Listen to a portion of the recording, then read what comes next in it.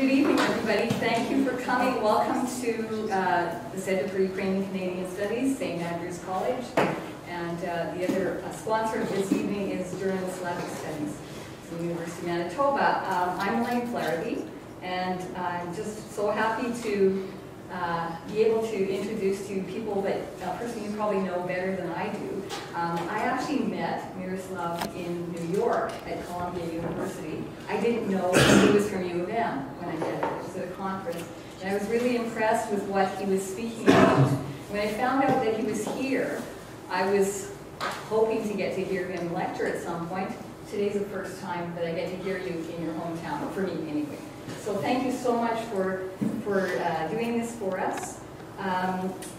Just if you don't mind, I'd like to talk a little bit about Myroslav. Dr. Myroslav Shkandrij is a professor of Slavic Studies, Russian and Ukrainian, University of Manitoba, and former head of the Department of German and Slavic Studies at the University of Manitoba. He's published widely on literature and art, cultural politics, the avant-garde, and nationalism, and is best known for his work on the intersection of literature, politics, and art. His books include Ukrainian Nationalism, Politics, Ideology, and Literature, published by Yale University, Jews in Ukrainian Literature, Representation and Identity, also by Yale University, and he's got another list, but I won't read all off. He's also has his works curated in different curated exhibitions, including Propaganda and Slogans, the political poster in Soviet Ukraine 1919 to 1921. That's in New York, the Ukrainian Museum, 2013. He's done translations into English, different books. It's just a real honor to be able to have him speak with us here tonight. And so what we'll do is we'll ask you to speak for 30 to 40 minutes, if you don't mind. We could probably have a day or two, but that's all we have this evening. And then we'll invite you, Dr. Shkandrij will invite some questions, and altogether we'll probably spend about an hour in that, and then maybe we can have some coffee and tea and light discussion after. So thank you very much. Yeah. Thank you. I'll try and keep it short. This is really a very controversial topic. It is a hot topic in Ukraine and a hot topic internationally. There are two really conflicting views of the OUN, Organization of Ukrainian Nationalists, and the UPA, the Ukrainian Insurgent Army. One is condemnatory, totally condemnatory, and the other one is celebratory. And what's interesting in dealing with this is that they're really opposite poles, opposite ends of the spectrum. It's a subject that I'm going to talk about in terms of this conflict. And there are three areas, maybe four areas, that are very important. First one is the 1930s. What was the ideology of OUN? Was it a fascist organization? Basically, that's the question. What was it propagating in the 1930s? What did it do in the Second World War? Was the OUN responsible for the pogroms in 1941 when Hitler's troops invaded and Jews were killed? Was it complicit in the Holocaust? And then in Volhynia, in 1943, according to the Polish Senate, passed a law, a resolution, saying that the OUN was responsible for genocide of Poles, ethnic cleansing, genocide of Poles in Volhynia in 1943. So this is the controversial, condemnatory discourse. Then there's what I see as a celebratory discourse. And this is really the defense of the population in eastern Poland, in the Zakierzonia, those parts of Poland that were ethnically Ukrainian, just beyond the Curzon line, where the Poles were shipping out Ukrainians. And at that point, the UPA, the underground, supported the local resistance. And they've gone down in history in that area as heroes. So you have two completely different narratives about the OUN and UPA. And the interesting thing is how those narratives are being created, reformulated, developed today. So on the plane from Ukraine, the last 2 days I read this book. It's a collection of articles that appeared in the Ukrainska Pravda, Ukrainska Historia. And it was really it was really sort of intriguing to see how they presented this. They showed how different people from completely different parts of the political spectrum and different views all contributed to this debate. And you have in this collection of articles, which is up on the website, on their website, how they really conflicted with one another. The articles that got the greatest number of hits on their website, Historiczna Prawda, were to do with OUN and UPA. So you have a constant debate going on. You've got a very important and a very controversial book published by Vyatrovich that appeared recently and that has fueled this debate. He's been attacked quite strongly by mainly the Poles because he claims that the events in Volhynia in 1943 were not ethnic cleansing on the part of Ukrainians. They were a continuation of a Polish-Ukrainian war that had been going on since the beginning of the 20th century. This book is being translated into Polish. Here it is. And it has fueled further debates in Poland. And you also have Oksana Zabushko, who recently produced a novel, very well received novel, in which she shows the UPA as heroes. So in all these contexts, cultural history is being produced, is being developed, is being rewritten, and the OUN and UPA, our concepts of the OUN and UPA are being recreated, reformulated. So if we look at the difficult history, the events in Volhynia. This is a postcard that was produced about 1939, showing the struggle of the underground, of the OUN and the underground for liberation. This is a leaflet that was passed around recently in 2016 in Poland, showing the OUN or Ukrainians as killers. And that just sort of gives you the range of options there. Shows you how different people view these events. So I'm going to tell you about Vyatrovich's, a little bit about Vyatrovich's point of view and where the weaknesses are, in my opinion, in this presentation that Vyatrovich puts forward. First of all, Poles do not accept that the losses were equal on both sides. According to Polish scholarship, the losses on the Polish side were much, much higher. 60,000, maybe 100,000 in this Polish-Ukrainian conflict, whereas the Ukrainian losses were far lower, 16,000 or so. And the reason why they say is because this was actually a cleansing operation, ethnic cleansing operation in Volhynia. The OUN told its soldiers or its policemen who were serving in the German police to defect and go into the underground. They became the core of the Ukrainian army, the insurgent army, UPA.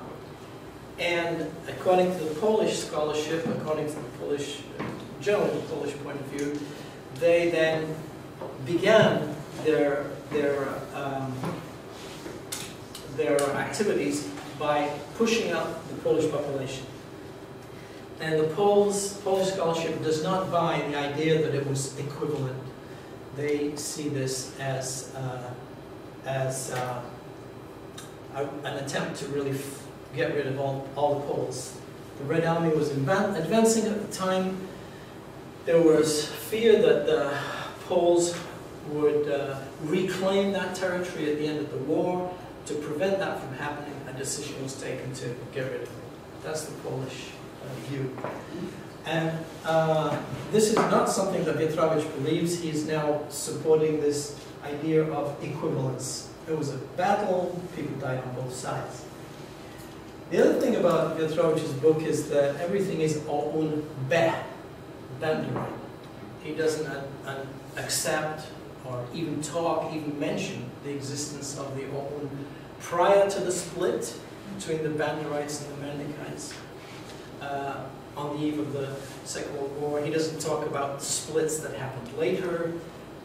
He doesn't accept anything. It's all OUN. So it's really an apologism for the OUN.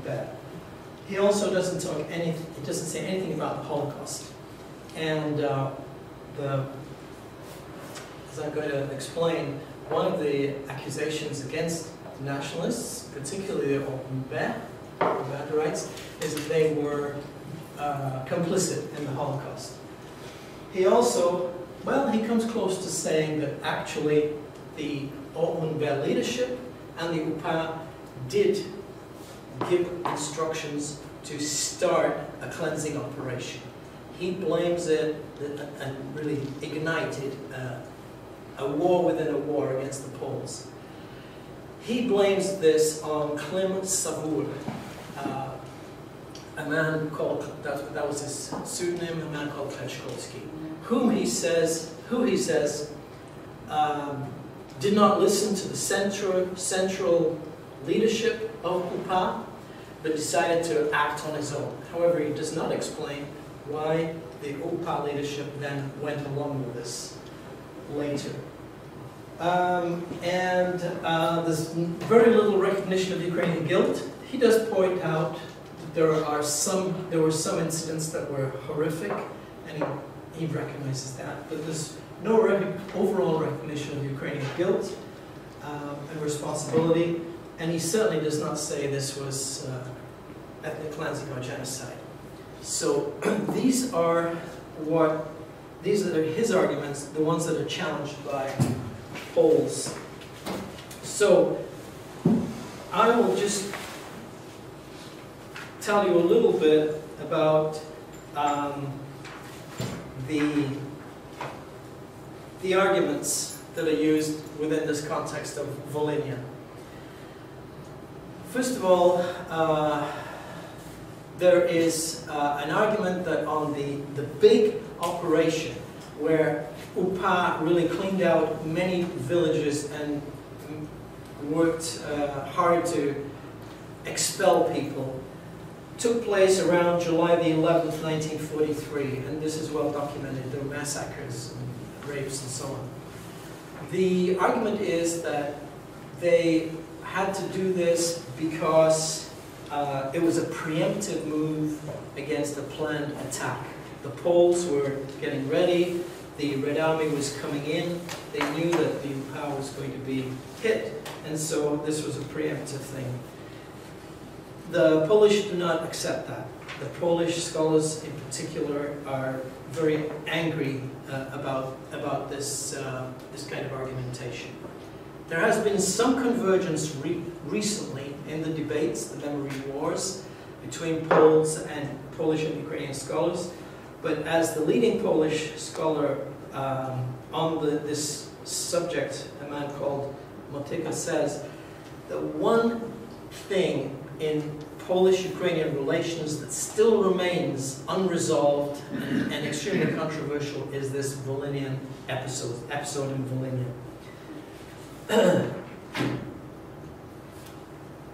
There were smaller cleansing operations that took place. The Poles attacked various Ukrainian settlements at the time. But the argument on the Polish side is that this was a much more of a minor operation and cannot be compared to what happened to the Poles in Volhynia. The other thing that I mentioned was the Holocaust. In 1941, when the Germans moved in, there were pogroms in Lviv and in Western Ukraine. And the argument is that in those early first days, for example in Lviv, it was the 1st and 2nd of July, the population ran riot, Jews were dragged out of their homes, were beaten and killed. The argument is that the OUN had to be involved because somebody was creating a militia. The OUN had the organizational abilities. They had already published prior to the war anti-Jewish statements, and therefore they were the likely candidates for helping to organize these pogroms. So this is an accusation that has been put forward not only by scholars in Poland, but also by the German scholarship, which is now following this and attempting to understand it, looking at the archives, North American scholarship, scholars in Canada and in the United States. In fact, it is now, they're now searching for who could have been the instigator and how this might have happened. But nobody quite knows the chain of command, what really happened in those days when the Germans moved in, right after these pogroms took place. Was it more of a spontaneous phenomenon? Was it the local crowd that the authorities lost control of? Was it instigated? We're not quite sure. There are photographs and so on, but we don't know. If you look back at the OUN's 1930 and early 1940 statements, there's plenty there to suggest a kind of anti-Semitic and pro-fascist or pro-German point of view. The OUN in the 30s defined itself. It was proud of the fact that it was totalitarian, that it would come to power as the only party. It was proud of the fact that it was not anti-democratic, that it was anti-parliamentary. And this was its DNA. So when at the late 30s, about 1938 to 41, it shifted. That was the point where it shifted the closest to a kind of a proto-fascist position. And there's a scholar called Zaitsev, Alexander Zaitsev in Lviv, who argues that it can best be described in those years, 39 to 41, as proto-fascist. If it had come to power, it would have been like the Ustaše in Croatia. It would have been a kind of fascistic group. So it leant in that direction on the eve of the war. But Hitler did not help, had no intention of letting Ukraine be an autonomous entity, even within a German-ruled Europe. And he began shortly after the invasion arresting OUN members. And it took a while, but by 43, the OUN had changed its program. It had gone in a more democratic, anti-imperialist rhetoric towards a more anti-imperialist rhetoric and tone, and it had changed. However, on the eve of the war, the rhetoric that it put forward, even in its guidelines, it's issued these guidelines in April, how people were to behave during the war, it specified that there were enemy peoples, and those enemy peoples were the Russians, the Poles, and the Jews. And you had to be very careful how you dealt with all these people. So it was a very, the language and the words they used were very inflammatory.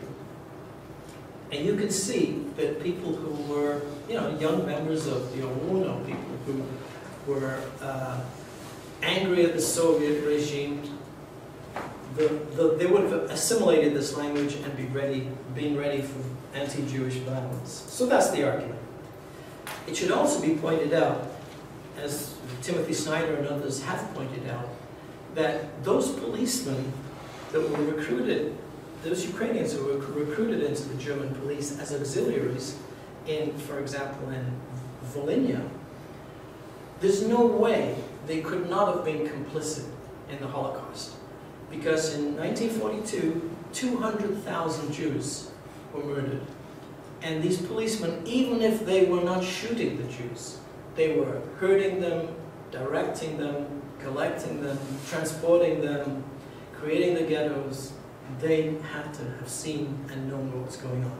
So when they defected to the UPA, they took that knowledge with them, and that's an additional argument why the ethnic cleansing of Poles was so brutal. They had learned certain techniques, and and probably many of them had to have actually participated in one way or another in the Holocaust.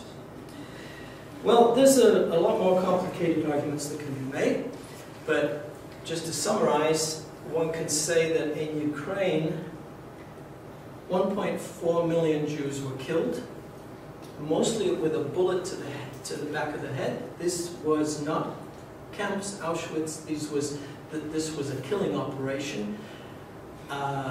The murder of Jews in Ukraine and the former Soviet Union is now known as the Holocaust by bullet. That's how they were mostly executed. 1.4 million Jews were killed. In all, Ukraine lost between 5.5 and 7 million people during the war. So the Jews were 17 to 22% of that total. I should also say, and this is a strong argument in my view, there's not a single document by either wing of the OUN, either the Melnik or the Bandera wing of the OUN, saying that the violence against the Jews had to be stopped or prevented. Not a single document. They nowhere spoke out against this. So, after the war, there was a split in the OUN, a democratizing group did come out of it. They struggled to change the structure of the party, the way the party developed, and they eventually had to leave. And that group is an interesting one. It called itself OUN Z, for Zakordonni Частини, Western units. It produced the best journal, Současnost, following events in Ukraine, and it had a very interesting publishing house called Prologue. In fact, it educated a whole generation of people.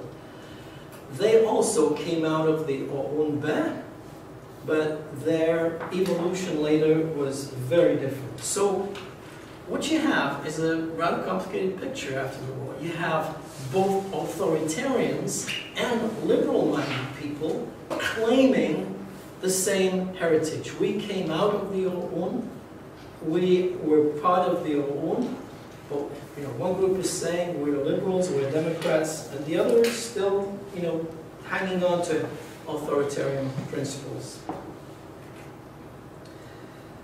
So when you get to the Maidan, you get a different view. And I'm going to suggest that the Maidan, Euromaidan, and contemporary Ukrainians tend to forget this history that I've just explained to you, the bad history. What they tend to remember is something else. A book was written recently by Katarina Gusev, and it's about the Zakarzonia, the areas of what is in fact Poland, but Ukrainian ethnic settlements in Poland. And those are the areas that were cleansed. So here you have Peremyśl and that area just inside the Polish border. There are three areas. You've got the northern area, which is Cholmszczyzna and Lublin-Cholmszczyzna area. Then you've got the Peremyśl area further to the south. And then a little bit further, you've got the Lemko area. So these three areas here, and Lemkivщina, which runs along the Czechoslovakian border, were Ukrainian. They were cleansed 44 to 47. And here, and it was brutal. There were like tens and hundreds of thousands of people were expelled, and some of them murdered. Population transfer was a policy that both the Soviet Union and Poland had decided on. They had decided to homogenize their populations. So all Poles in the Soviet Union were to go to Poland, all Ukrainians from Poland were to go to Ukraine. There's like 800,000 Poles, 500,000 Ukrainians, and it really, some of it worked, but a lot of it did not work. People did not want to go. The Ukrainians who went, first Ukrainians who went, saw the collective farms, they came back. They told everybody, and the rest did not want to go. There was fierce resistance. About 150,000 people in the Peremyśl area fought. And that's where the UPA, who had been pushed out of Ukraine, found a refuge. They became the backbone of the resistance, the military, disciplined, organized force. And the locals supported them. You had two ideologies. One of them, the UPA's ideology, was we are fighting for an independent Ukraine, a nationalist ideology, right? But for the locals, we're fighting to remain where we are. I don't think many of these locals really thought a lot about the macro ideology. They were interested in the micro ideology, just help us survive. Show me how to use a gun, I'm ready to fight. They were very badly destroyed. And then the Polish army moved on Lemkivщina. The Lemkos were a bit ambiguous about whether they were Ukrainians or not, but certainly this Operation Vistula, or Akcja Wisła, cleared them out. But I know 150,000 or more were shipped out, scattered all along northern and western Poland to force them to assimilate. By that time, the Poles had given up on the idea of exchanging populations. And Katarina Gusev points this out very well. So you have, I think, what most Ukrainians today would say a heroic episode in the world of, in the history of the UPA. I can give you some of the statistics on this, but we'll leave that for later. Now, the last part of my talk is about how it's been depicted. So, one of the leaders of OUN, Levit, wrote this book in '44. It's a propaganda thing, but it's a book that's still read. And you have graphic art. This was an underground artist, Neil Khasevich, who produced these graphics, which are now very famous, showing the heroic world of the UPA. Fight for freedom, it says, Volia narodam, volia ludini, freedom for peoples, freedom for the individual. It shows victims, Ukrainians as victims, never as victimizers. It shows, Neil Khasevich shows Dmytro Peczkivsky, this Klim Savur, who was head of the UPA in Volyn, life, even the stamps that were produced, the postcards that were produced, the art was produced, all showed this heroic aspect. So you have Kholshchina, Peremysl, these areas that Ukrainians were fighting for. You've got the head of the UPA, Taras Chuprinka, Shukhevich is his real name, as a hero. And even on postcards. So you have the soldier on Easter cards. You've got the soldier produced by Edvard Kozak, famous Ukrainian artist. It's this heroic portrayal. And this is what has sunk in. This is the image that became dominant in the 50s, 60s, and later. And there's some aspects of this that one can really identify with. You have Christmas, with the soldier being greeted, the people bringing food to the soldiers hiding in the forests. This is by Sviatoslav Hordinsky, another very well-known artist. You've got this idea of the soldier, Ukrainian soldier, through the ages, fighting for freedom. So my conclusions are this. I'll try and keep it short. When we use the term Banderivet, it has many meanings. I can give you 4 basic meanings that it has acquired over time. In Soviet accounts, it was just another term for a nationalist. All nationalists are Banderivci, right? They are really sort of bandits. And also the same attitude in Poland. But then there's a second view, and that is those people who fought the deportations, the armed resistance to deportations. The UPA, half of whom were members of there's speculation, but about half of them probably members of the OUN, Banderites. Then in the post-war, OUN refers to just another political party, a rather small one, not a particularly significant one, and in fact a political party that was ostracized by most of the intellectuals, Ukrainian intellectuals in immigration. They published very little of interest. They weren't, particularly admired. They were viewed also as sectarians, people who refused to cooperate with others. So they were a minority that was even shunned politically. So that's, in the emigration, very often how people thought of the Banderites. And then, the 4th view of Banderivci is the Euromaidan view. Suddenly, the Russian media started calling all these nice young people who were demonstrating for civil rights Banderivci, Banderites, fascists. And very often, they would reply, okay, if fighting for an independent Ukraine, if fighting for civil rights and democracy is Banderite, then I'm a Banderite. Who cares?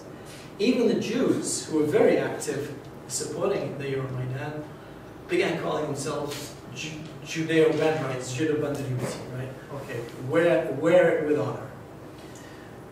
So these are very different concepts of what the word could mean.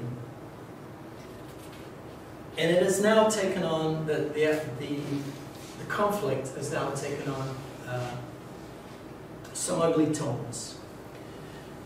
So you have people in Poland calling all Ukrainians of this nationalists of fighting for independence or fighting against Polish rule as being brutal monsters, descriptions of brutal peasants, massacring the population, Some of you can call it the Polish Holocaust and blamed it on Ukrainians.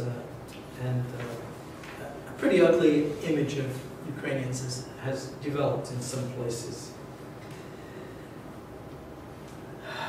This is a tradition, actually, because if you look back on Henryk Sienkiewicz's book, With Fire and Sword, there's some pretty ugly descriptions of Ukrainians in there as well. It's something that, an image that a lot of people are prepared to accept because they've assimilated it from literature.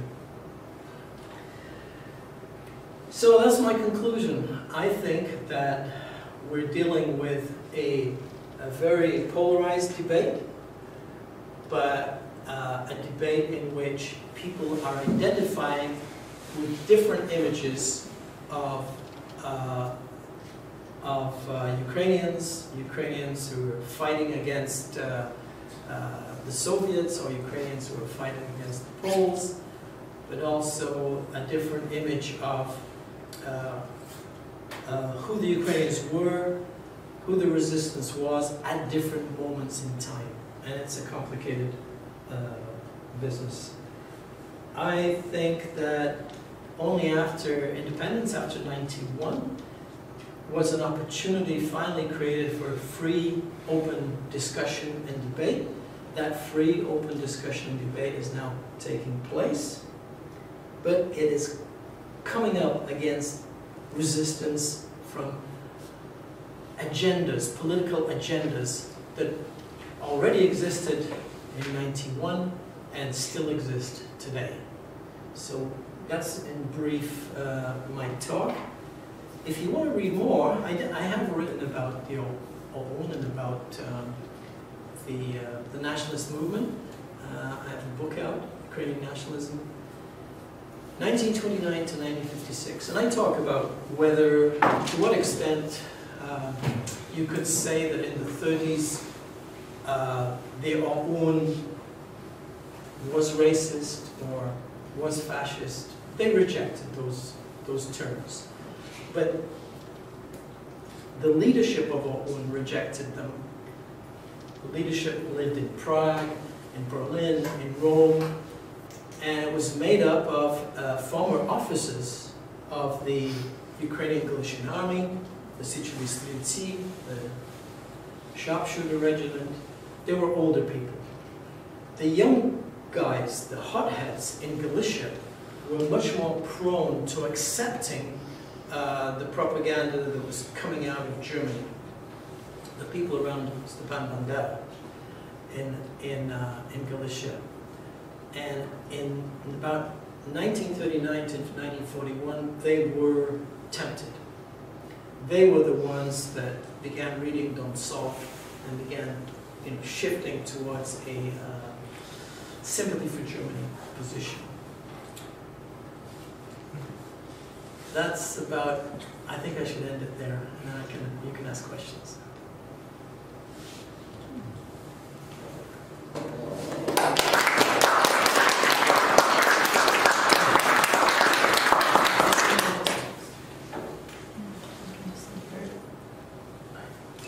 Dr. Shkandrij will entertain the questions and let me field them. Thank you. I tried to keep it fairly short, because I know that you don't have a lot of time. Yeah. So, between the two, I guess, polar opposite views, do the camps agree on anything, or is there any sort of consensus? And second part of that question, is there any prospects for reconciliation between the two? Well, I think it depends on who you're talking to and where they are. If you talk to the I'm just generalizing, but if you talk to, or if you read Polish scholars on Volhynia, they're pretty strong about this idea that it was a genocide. And the Polish Parliament, the Senate, has said that this is the case. This has gotten even worse now because the Polish government has gone right to it, taken a shift to the right, and is more nationalistic than it used to be. they are very much very angered by any attempt of Ukrainians to speak about, to be apologetic about events in Volhynia.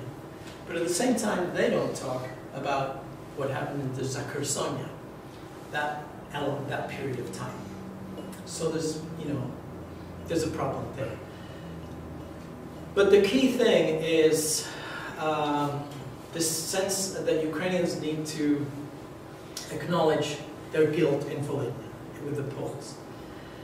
Other scholars who are interested in the Holocaust are very concerned that Ukrainians are not prepared to acknowledge guilt, or some degree of guilt, vis-a-vis participation in the Holocaust.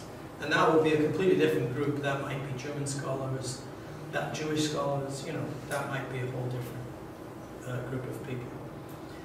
So you have a range of things going on. In Ukraine, there would be a similar range. So the most moderate and respected scholars, Isayevich, Hritak, people like that, are quite prepared to acknowledge that Ukrainians were, they have a burden of guilt, particularly in Volhynia and around the Holocaust. But there are people like Viatrovich, who now leads the Institute of Memory History, who takes a very strong line. He's basically a Banderite apologist for the Bandera faction.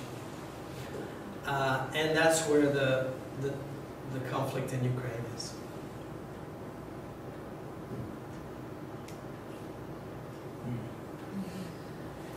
Yeah. So I don't know if it's a whole different can of worms, but I mean, I know that when the Ukrainians came after the war here, you also had people who were involved in the Galician division. Right. And how do they view the UPA members? Well, that's an interesting question, because the underground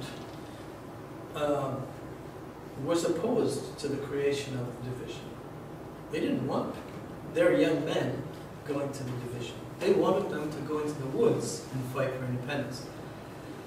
It was suicidal, basically. How long can you live in? I couldn't even survive a weekend, in the forests. But you're supposed to fight for an independent Ukraine. Many people couldn't do it. They had a difficult choice. And many people deserted. They went to the forests, to the UPA, and left. But they were originally opposed.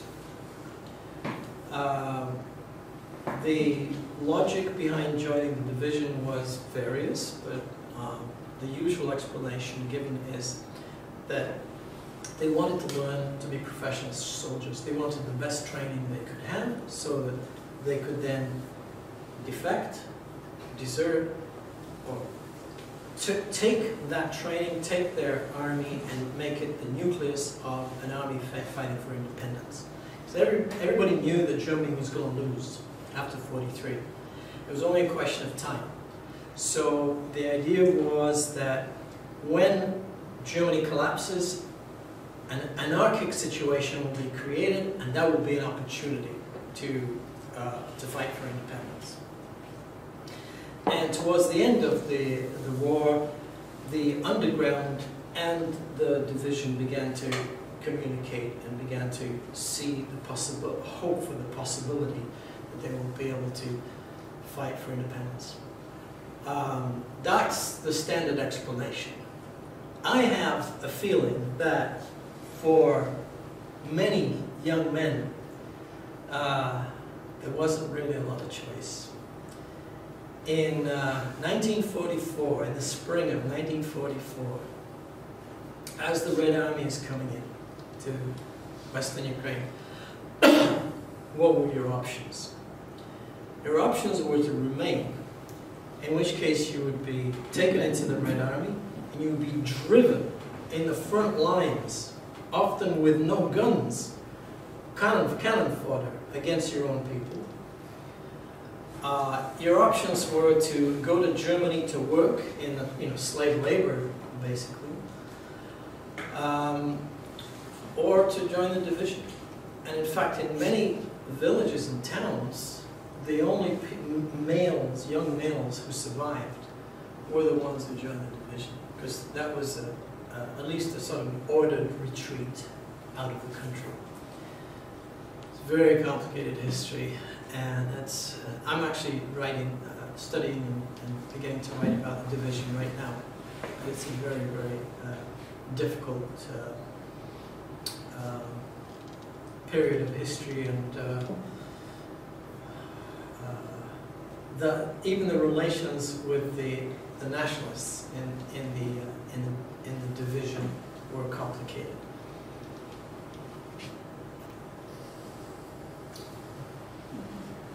So you talk about options, and it's either this side or that side. In 44? In general. Oh, you mean yeah. in the way the nationalists are seen, are Yeah. viewed? Yeah.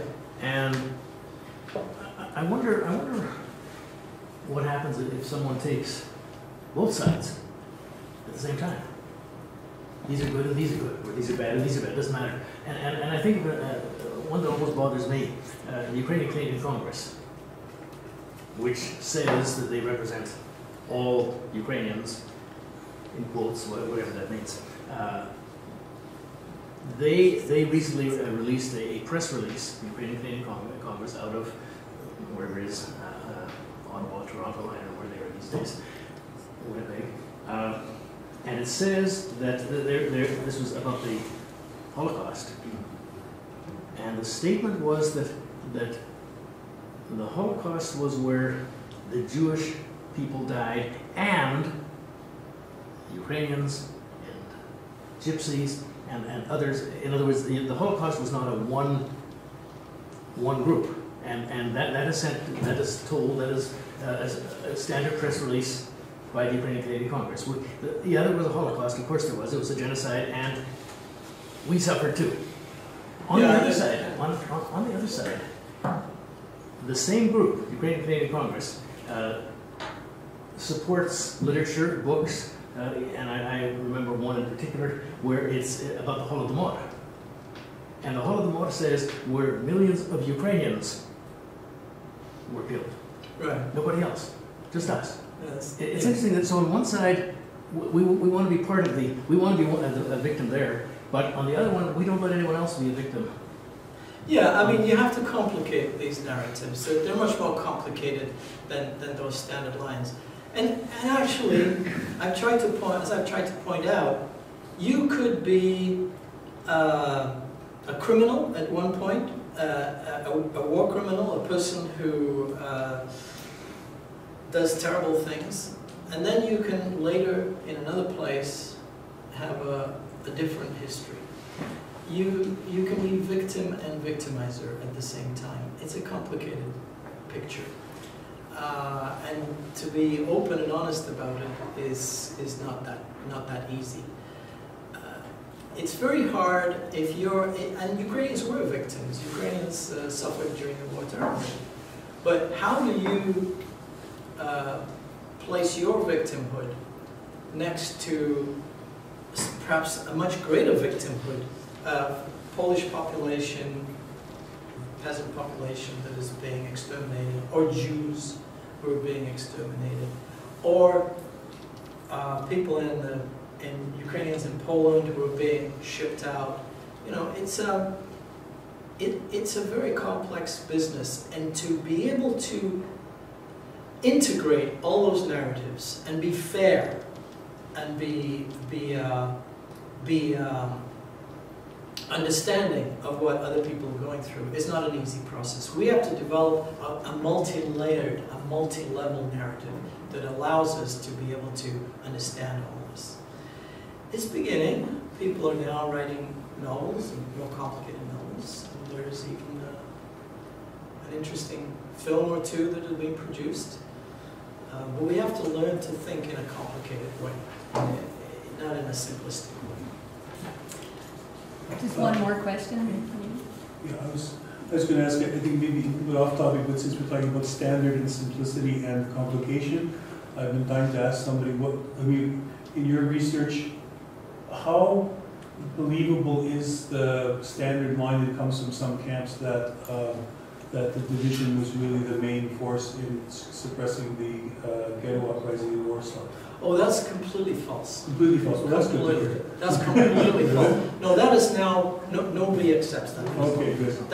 There's been all sorts of myths Yeah. about what the division did, where it was and all that. And early on, that was one of the myths. Okay. But nobody today accepts that. I mean, that's the best news not tonight so far. Well, you know, I'll tell you, there's a good film now that you should see. It's called Cold War. Oh, yes. Wait, but it's out right now, yeah? I'll tell you why. You won't hear this analysis if you read any of the reviews. But it's a film about Lemkivština. It begins in the Lemko area in a ruined church. And the girl, it is suggested, is one of the Lemkos that is being thrown out. So she's ready to become a Pole to survive. She's ready to do anything. So, and she is a survivor. She's clever, she's good looking. She becomes a dancer and a singer in a Polish, post-war Poland, which is returning to a sort of a national affirmation of its national culture. And she kind of joins in.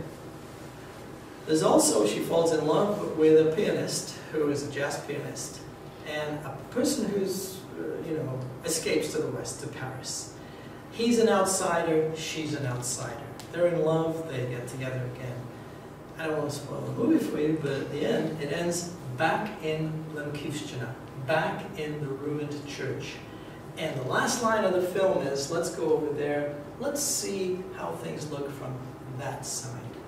And that side, I interpret as let's go way back to when they began driving out the Lemkos in 1947 and, you know, cleanse this whole area. Let's look from there, that point of view now. Was it worth it? Where did we get? Where are we going? Now, I don't think a lot of viewers, particularly viewers who are not aware of the history, would get those references. But I think they're there. She sings Lemko songs. She's identified as not completely Polish, you know. I think there's a lot there.